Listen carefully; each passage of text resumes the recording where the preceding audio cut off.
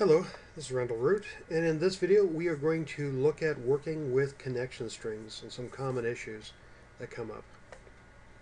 So there are plenty of times where you have a project that you want to connect to a database, and there are a couple ways you can do it.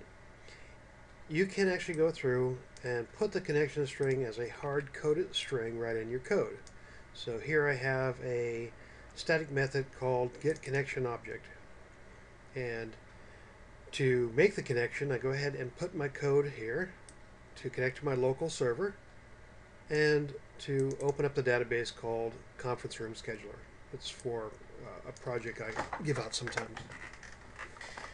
Well, the issue here is that if ever I need to change the connection, like change the server name, I need to go locate that connection string in my code. And if I forget where it's at, I could be hunting around for a bit. A more recommended way of doing this is not to store the connection string in the actual code itself. So this is a little processing class I made. Instead, you open up a application configuration file, and you put the code in here as a connection string. Now, once that's done, you don't need the hard-coded version anymore. Instead,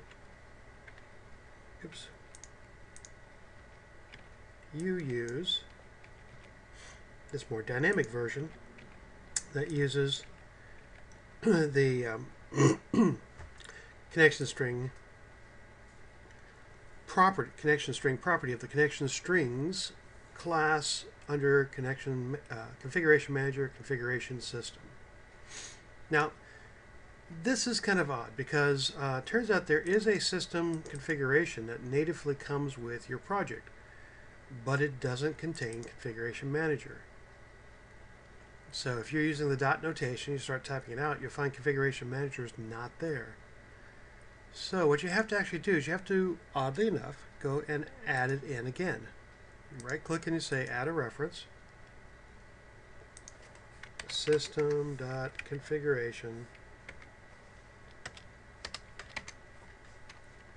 Come on, pop up. Silly thing.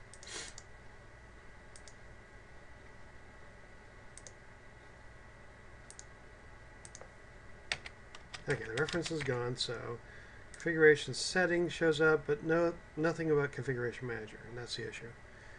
Okay, now I'll go back and add it.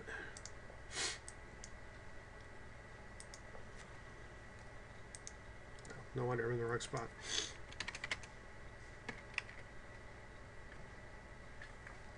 System.configuration. And now when I come back to the dot notation, I can see Configuration Manager does show up.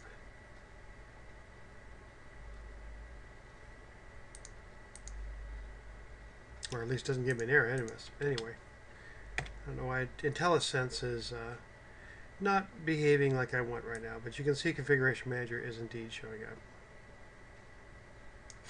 But that's because I went ahead and manually added in the configuration. So now at that point you need to refer to the configuration setting by name. So whatever the name is here, that's what you put here. That will get your configuration, and then you can go ahead and use it. So that's how you would do it.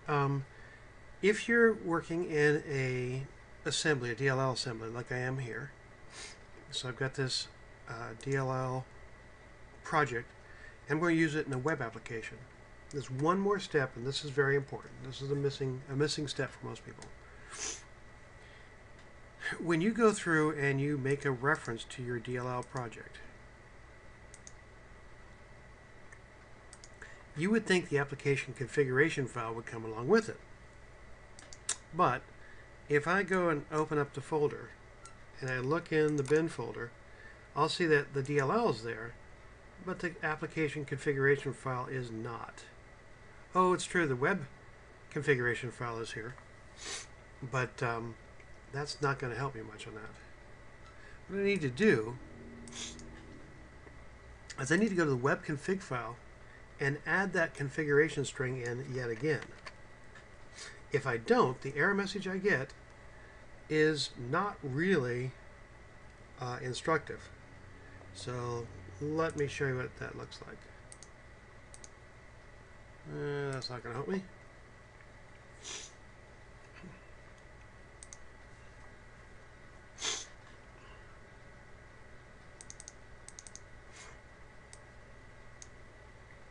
Okay, so that's working.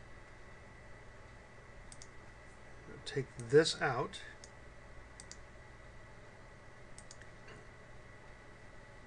Save my work. Sure. Try again.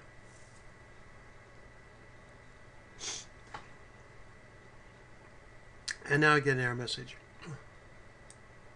It says this is coming from the DLL, but the problem is that it just can't find that object.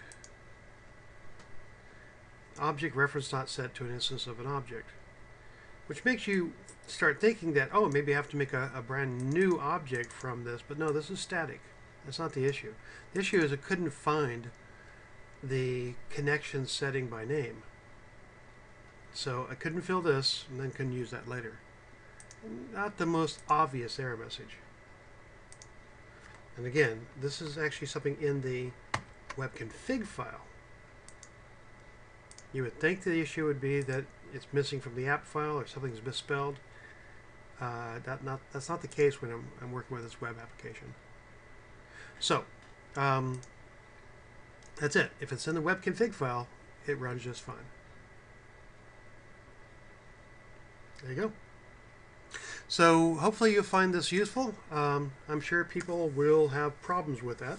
So I'm going to go ahead and post this up on my YouTube site, and hopefully I'll save a bunch of people some major headaches. Until later, I'll see you soon. Bye.